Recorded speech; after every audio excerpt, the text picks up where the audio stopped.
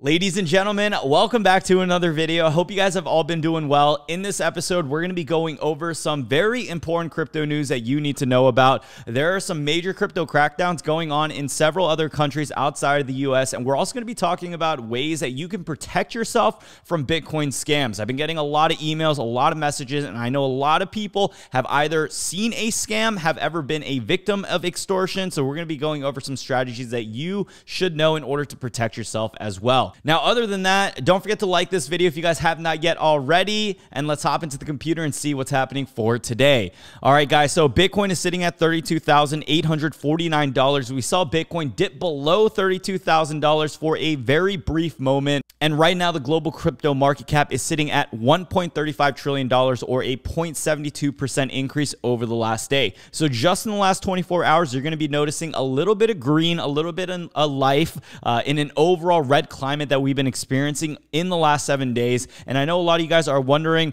Brian, is this what we're going to experience for the next year or so? Is this really it? Where is all of that money gone from cryptocurrency and even meme stocks? I know AMC right now is having a pretty rough day as well, and I believe this is all part of the natural cycle. We've seen this happen many times before, but I do not believe that we're just going to be sitting here stagnant in this zone till the end of the year, and we'll be going over at the end of the video exactly my reasons why.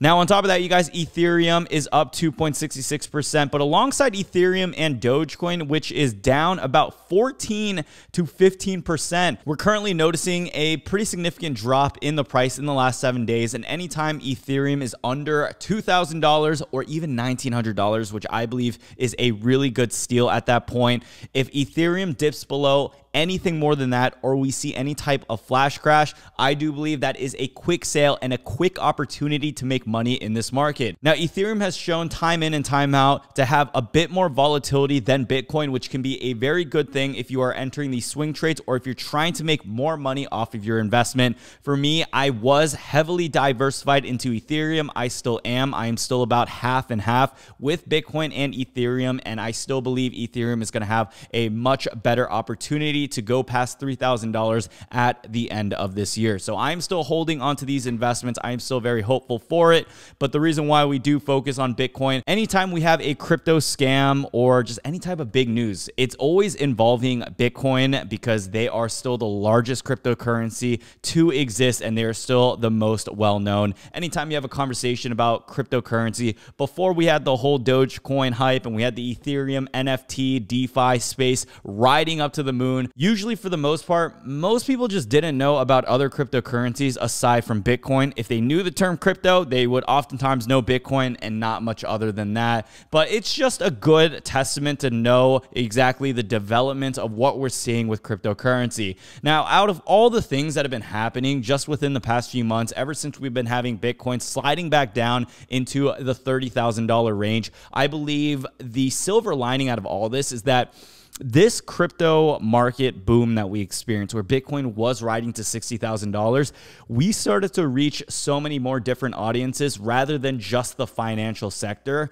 So now we have even like FaZe Clan, we got like Instagram influencers, other YouTubers always talking about cryptocurrency. So it really looks like this past crypto boom that we did experience, I consider it just such a good development to the community. And I believe that was really just the fire that set spark. Now, what we really need is for new money to start going back in, or even bigger wallets to start opening up, so we have that momentum in price. I'm still very hopeful to see where we are going to be at the end of the year. And if things are looking sideways and you are not feeling too great about crypto, that is completely okay too, because I know a lot of new investors have entered the space and it can be a little churning of the stomach seeing your money go down to what it was before, but that is all part of the journey. And for the most successful traders or investors in the space that I personally know, they oftentimes just hold through the season, don't take it emotionally, and just ride the wave. So on top of that, you guys, let's talk about some crypto news, especially what's going on in the market. So huge stuff. The UK police went ahead and seized a record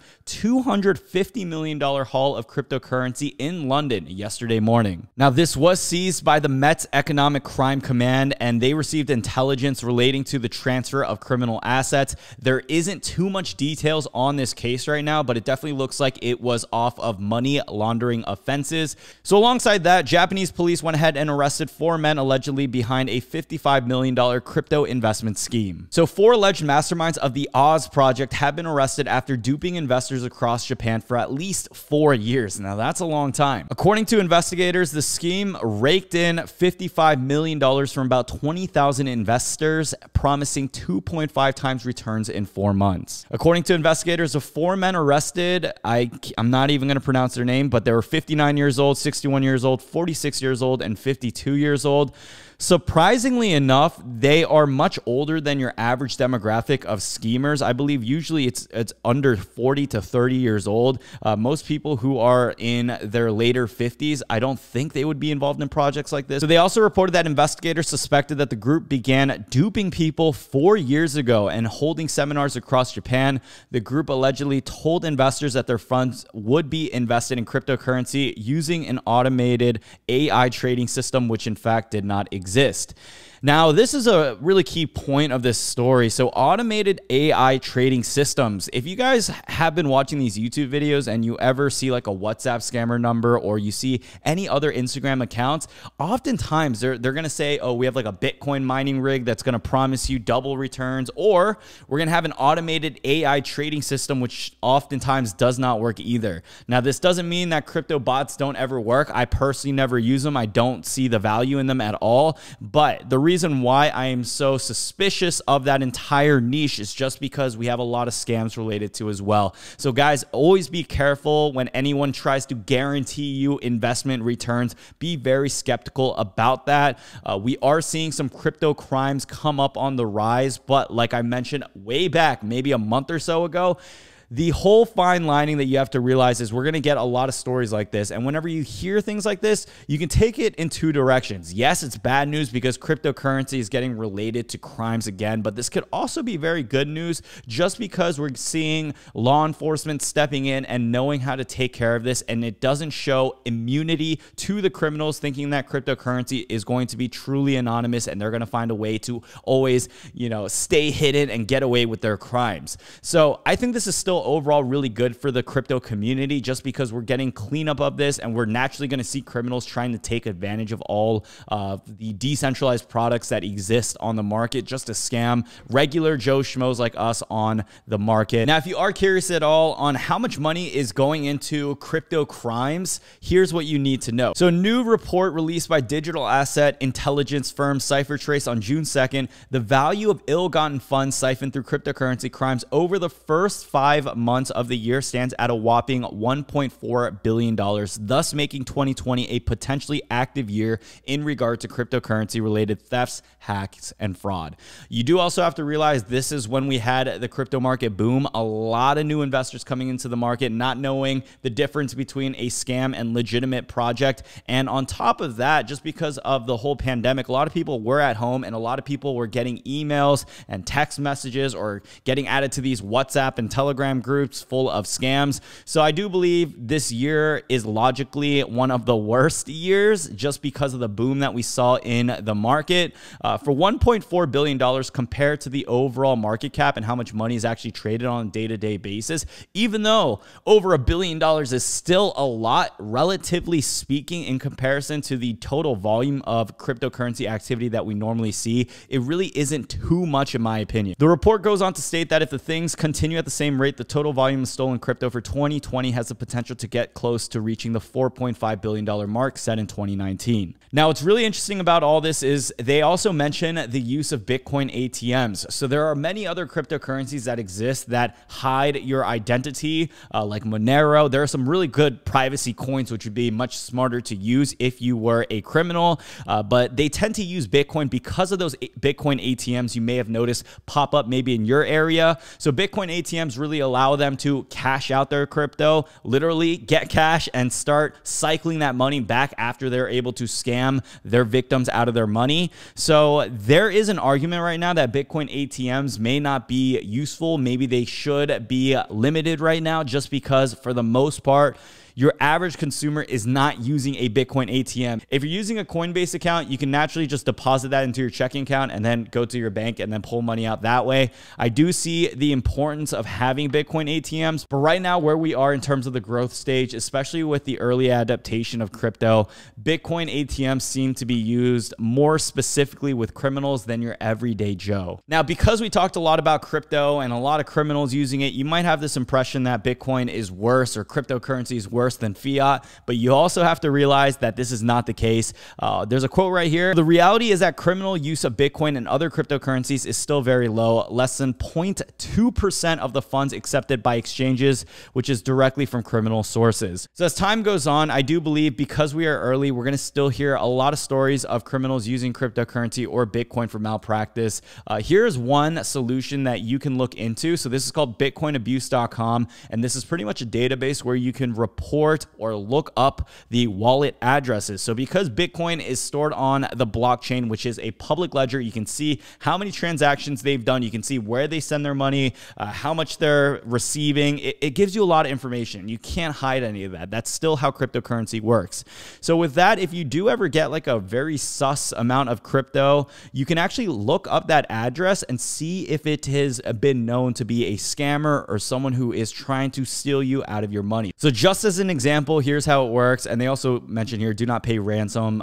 Extortion emails are 100% fake, and you can learn more about different ways to protect yourself. So we'll click on this random wallet address right here that a scammer probably uses. So you can see people have reported them for blackmail, scam, whatever it is. This seems to be in another language. So let me find one that's in English right here. Okay, this is in Russian. English. Okay, so here's an example. So this wallet address probably sent out an email saying, hey, you got to send us Bitcoin or we're going to expose you for whatever reason. And a lot of that is just criminal activity. It's pathetic. And you can look them up on bitcoinabuse.com. And pretty much with this information, you can verify that they are scammers. So this is just going to be another valuable tool that you can take advantage of in making sure that you protect yourself so you don't get Bitcoin stolen from you or you don't become a victim of extortion. So in other news, we had a very cool whale spotting. So a whale from 2012 transferred 740 Bitcoin worth $26 million after Bitcoin sat idle for 9 years. So what this means is someone went ahead and bought 740 Bitcoin at $5 per coin about 9 years ago. And now a story like this just shows the importance of how beneficial it could be to hold your Bitcoin for a very long time. Nowadays with AMC, GME, and other meme stocks, and even with cryptocurrencies that we've seen blow up this past year, we can be very impatient with our investment. We can think, hey, if we're not making money right now, we're not seeing 20% gains every week, then we're failing. You have to realize that this individual went through many, many winters and he's finally unlocking his crypto after 9 years. Just imagine where crypto is going to be 9 years from today. It is going to be absolutely insane. And if you ever think about selling your investment, just really consider it twice, because when you are going long, there's going to be so much more benefit to holding and taking out your emotions rather than getting impatient and selling anytime you see a dip in the market. So I hope at least that sticks with you guys. So right now, we're not seeing the best news with cryptocurrency. And as we continue to progress through July, we're seeing less and less volume going into it. So according to this article, it states that cryptocurrency trading volume decreased significantly in June, according to data from Crypto Compare, a price and volume tracking organization. Volumes traded diminished by at least 40% month on month, with spot and derivatives trading both suffering due to the mining and trading crackdown in China, amongst other factors. The resulting volatility seems to have made traders lose interest. Now, on top of that, internet traffic to exchanges also fell drastically. Exchanges got 369 million visits in June, a drop of 42% month on month, according to research from the block. So the main points to take away from at least this episode is to encourage you guys to know that going long with cryptocurrency is going to always be a winner strategy. It's going to be hard to time the market, and whatever is happening right now, whether it's outside of our control or not, you have to realize that with investments like this, patience will always pay off. On top of that, you guys be careful of the crypto crypto scams. There's going to be a lot of that. You may have run into that yourself. Just be very careful and use some of the tools that I've shared with you in this video if you are ever unsure. Now, I hope you really enjoyed this video. Like always, don't forget to comment down below the secret phrase for today, and that is going to be shoebox. Comment that down below if you guys are watching this video all the way till the end. Don't forget to check out the links down below in the description. Deposit $100 into Webull and get 2 free stocks, one valued up to $1,850. On top of that, don't forget to check out BlockFi, where you can also earn some interest on your crypto. It can be any crypto. Chances are you will earn free money. On top of that, don't forget to check out Surfshark, 83% off and 3 months free if you use the link down below in the description. Protect yourself. Protect yourself. All right, guys, thank you all so much again for watching this video. If you have not yet still subscribed, don't forget to do that. And until next time, take care, stay safe, and peace out.